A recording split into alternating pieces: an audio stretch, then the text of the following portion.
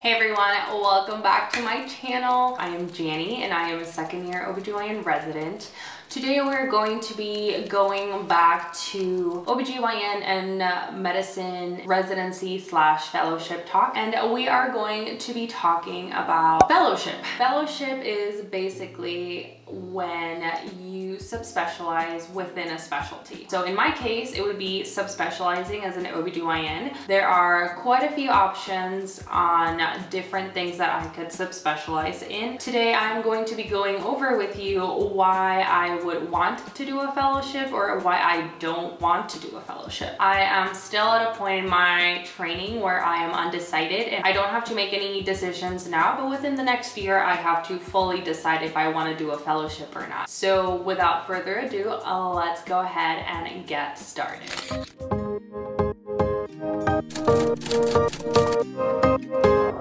So within this video, I am going to be covering a few things. One, we are going to be covering the different types of subspecialties, which ones I am or could be interested in, why I would want to do one, and why I would not want to do a fellowship. So those are the 4 components of this video. Let's go ahead and get started with the types of subspecialties. There are 2 different types of categories of subspecialties. They are the board certified ones, which are created by, not created, but they're monitored by ABOG, the American Board of Obstetrics and Gynecologists, and they have specific tests that you have to qualify in order to be board certified. The others are subspecialties that have taken rise with time. They are not necessarily regulated by the Board of Obstetricians and Gynecologists, and in addition to that, they don't require you to be board certified in order to practice, and they don't require you to go through formal exams, just certifications to make sure that you have the required experience to practice that subspecialty. So going with ABOG certified subspecialties, we have maternal fetal medicine or perinatology, and these are the obstetrician gynecologists that deal with high-risk pregnancies. They deal with women who have, either for maternal or fetal reasons, they need more close monitoring. They are higher risk for complications.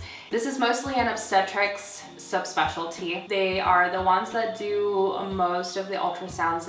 Most of them are ultrasound experts. They do the anatomy scans, they look for anomalies, and they do all of that good stuff. In addition to that, they also do high-risk procedures like amniocentesis and chorionic villus sampling, which are procedures that we can use to diagnose different types of anomalies in babies, like chromosomal abnormalities, trisomies, conditions that wouldn't be compatible with life, etc., etc. Then we have REI, or reproductive endocrinology and infertility. This is another really interesting specialty. They are specialists in infertility, so they are the ones that do IVF, they do egg retrievals, they do inseminations, they do all of that. They also take care of patients who have endocrinological disorders or disorders with their hormones. So they see a lot of patients with PCOS or polycystic ovarian syndrome. They see a lot of patients with endometriosis. They see patients with congenital adrenal hyperplasia and a lot of other endocrinological disorders that can affect their reproductive life. In addition to that, we also have gynecology oncology. This is a specialty that deals with gynecological cancers. So they are the ones that specialize in cervical, ovarian, endometrial cancers. They do the most invasive and most badass surgery that you can imagine. They are trained to do intestinal surgery, bladder surgery, ureteral surgery, and deal with a lot of complications that comes with doing very high-risk surgery in cancer patients. Then we have urogynecology, and these are the specialists of the bladder and the pelvic floor. They deal with all the patients that have incontinence, they have surgical complications with their bladder, they have 3rd and 4th degree lacerations from their deliveries, and any kind of other disorders of the pelvic floor or the urinary tract in women. Then we have the newest subspecialty to be board certified, pediatric and adolescent gynecology. These are providers that specialize in seeing children and preteens and teenagers with different types of disorders, from menstrual irregularities to genital adrenal hyperplasia dysplasia, they look like girls and they've never had a period, or they don't have a vagina, they don't have other reproductive organs, things like that. They see all of these patients and then refer them appropriately to the other specialties that can help these patients. Those are the main board certified subspecialties. Most of them are very competitive and they require 2 to 4 years of additional training. For peds and adolescent, I believe it's 2 to 3 years of training, depending on which program you go to. Then we go on to subspecialties that don't have a board certified test, and those are minimally invasive gynecological surgery. So these are the specialists, the surgical specialists in ObGyn. They deal with very complicated surgeries. They do a lot of robot, hysteroscopies, they do laparoscopic surgery. They deal with patients who have a lot of adhesions, they have endometriosis, pelvic pain, and those kinds of patients. Then we have family planning, which are the specialists of contraceptive and abortion care. So these providers specialize in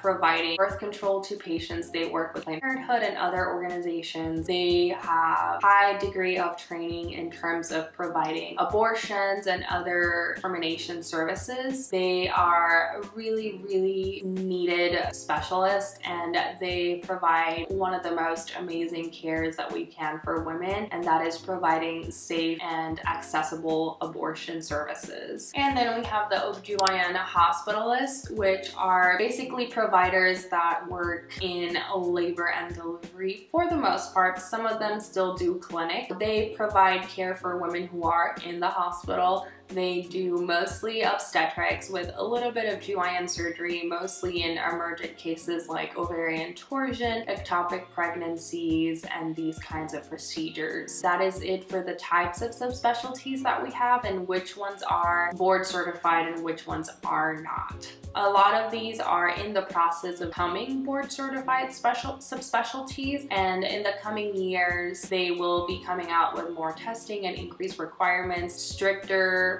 criteria for programs providing these fellowships. Which subspecialties would I be interested in? So it only comes down to 3 of them. 2 of them are board certified subspecialties, which are MFM and REI. So MFM, you guys, if you haven't been able to tell, I love obstetrics. I love pregnant patients. They make my day at work so much better. I love being on labor and delivery. I love taking care of them. I love doing ultrasounds, and I love providing care for these patients. So MFM is a subspecialty that I have considered in the past. The only issue that I have with this specialty is that most available positions for this type of work is doing ultrasounds, and one of the reasons I went into ObGyn, and you can look at my video talking about why I went into ObGyn, is that I love the unpredictability of my day. Even on labor and delivery, one day you can have a very slow day and the next day you can have no breaks and have a billion deliveries and be running from one side of the unit to the other. Whereas as an MFM, most of your time will be spent either running an L&D unit or doing ultrasounds in the office and consults for high-risk patients. So I don't know if I am okay doing this every day for the rest of my life, basically. I don't know if I want to lose that spontaneity. It really makes me really passionate about my job. As for REI, I am not sure I would enjoy the fellowship training as much. There is a lot of bench work involved. There is a lot of lab work involved, and I don't know if that is something that will continue to inspire me every day for the rest of my life. Even though it is something that I'm very passionate about, which is infertility care, I don't know if I want to do all the extra stuff that comes with being an REI, versus I can still provide some degree of infertility care as a generalist. Then the other subspecialty that I could consider is hospitalist, and this is what I am leaning the most towards right now, and it's because there is more flexibility in the schedule. It allows me to spend more time with my family. It allows me to have more time to do other things aside of work and medicine in and really be able to enjoy life to the fullest. The thing is, to be a hospitalist, you can either go through a fellowship program that is 1 to 2 years where you get extra training, get your boards, and become a proficient provider by yourself, or you can work as a generalist for 3 to 5 years, gain that experience, get your boards squared out, and then you can go and work as a hospitalist. This is what I'm leaning the most towards at this point, which would be working as a generalist for a few years and then maybe transitioning over to more of a hospitalist kind of work. So going into the reason why I would do fellowship, it would be because I really like those 3 subspecialties that I talked about. Most of them would pretty much like a pay bump. They would make me a more specialized provider, more focused, and narrow my practice from something very broad like a generalist that I see a little bit of everything into a more focused population, whether it be more infertility patients, early pregnancy, prenatal care for high-risk patients, and ultrasounds. Some of the reasons why I wouldn't do this, and these right now outweigh all of the reasons why I would want to do a fellowship, is the fact that it's more years of training. So that means 2 to 3 more years of getting paid like a resident, so a lot less than like as an attending physician. It would be 2 to 3 more years of basically being in a hierarchical work environment where I have to report to those higher above me and not have as much independence or liberty as a generalist physician, where I would be my own boss and I would work with my colleagues to improve my skills and become more proficient and efficient in my work. Other reasons would be I have been very stressed out as a resident, and there are aspects of being a resident that I don't particularly enjoy. So the idea of continuing on that aspect would be very stressful to add 2 to 3 more years of that pressure and that stress unnecessarily, when I could be just as happy working as a generalist and working towards my goal of eventually being a hospitalist through that path. I also like the idea of having a more broad practice. There are aspects of being a generalist that I really still enjoy, which is that spontaneity, that uncertainty, seeing a different patient every day. And my day is not going to be one routine day where I see all of the same things all day long, versus I could do an annual, I could see a pregnant patient, I could do a colposcopy. There's so many other things that I could do on my day-to-day as a generalist that I wouldn't be able to do as a subspecialist. That brings me to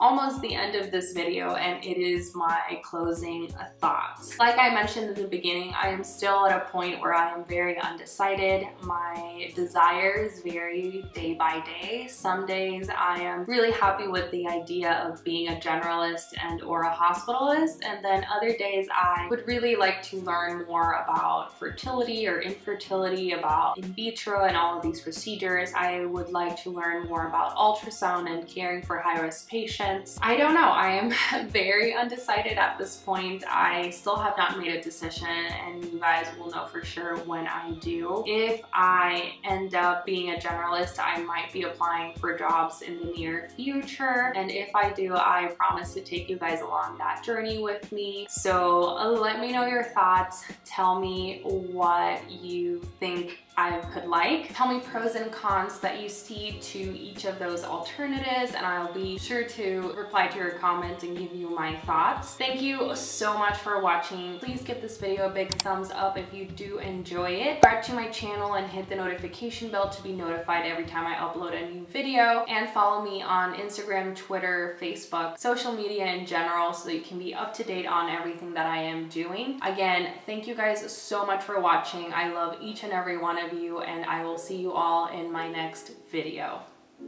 Bye guys.